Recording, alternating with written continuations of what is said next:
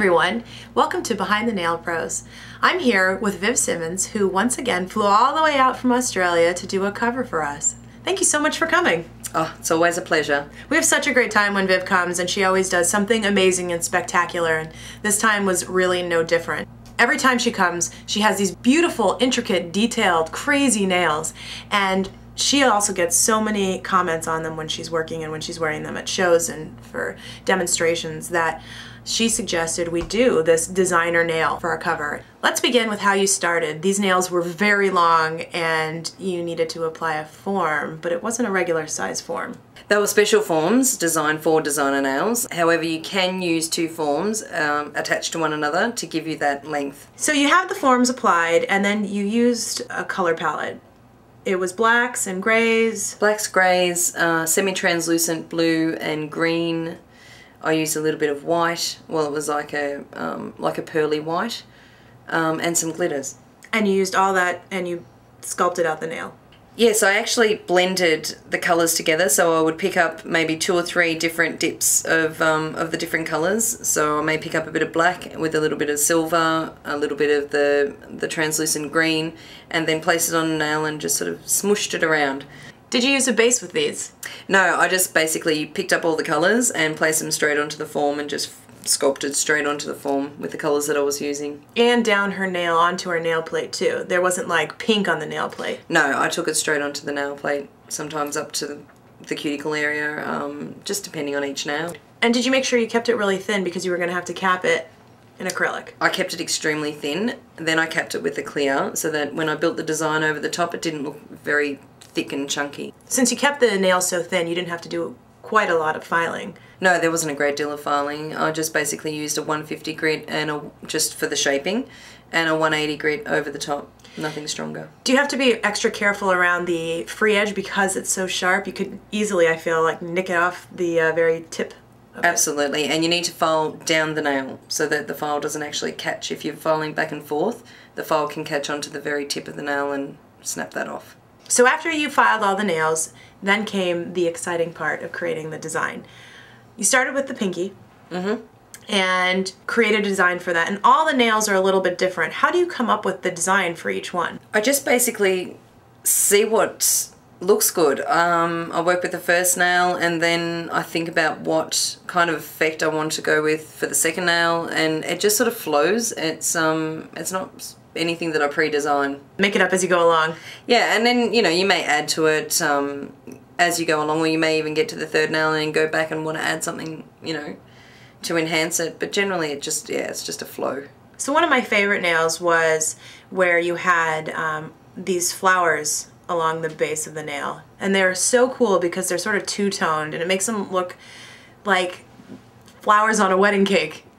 How do you create them and how do you give them that two-tone effect? By picking up 2 different powders. So basically when you're creating flowers like that and you want to get that two-tone effect, it's called double dipping.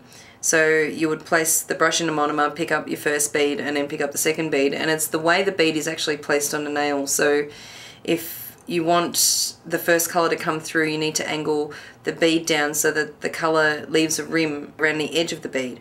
It's also the angle of the brush. That's probably just as important, if not the most important thing. The way you angle your brush, the consistency of the powder and the bead, all of that basically, you know, comes into effect to get that really nice, crisp, clear, precise sort of look. Do you want the bead to be sort of on the drier side? I imagine if it's really wet, it's going to start running all over the place. You can't work with it wet, no. It needs to be almost to the point where it's opaque.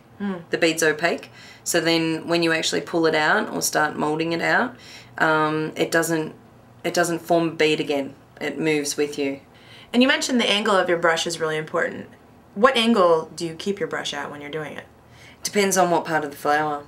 So when you're working towards the center of the flower, the brush starts angling more in an upright position and flattens out more towards the base of the flower. And then to give the leaves the veins and the texture in them, are you just using your brush or do you use a tool? I use a number 6 design brush and I angle it. So if I want to get that sort of vein look, I angle it and use the side of the brush, or else there is a tool, or there are plenty of tools that you can actually use to actually cut veins in. The other nail that I liked so much had a rhinestone and then these teeny tiny beads around it. That work would make me blind. How do you have the patience to do stuff like that? I don't have patience for anything else.